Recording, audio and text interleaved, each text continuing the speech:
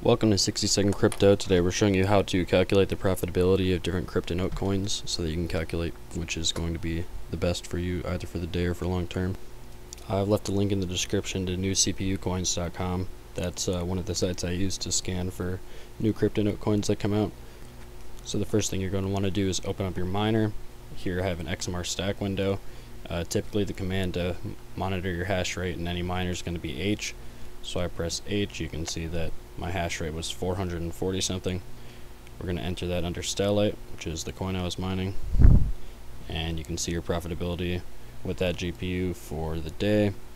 In Bitcoin, here's the US dollar value per day, which is looking like 70 cents a day right now. The profitability page is automatically ordered by profitability as well,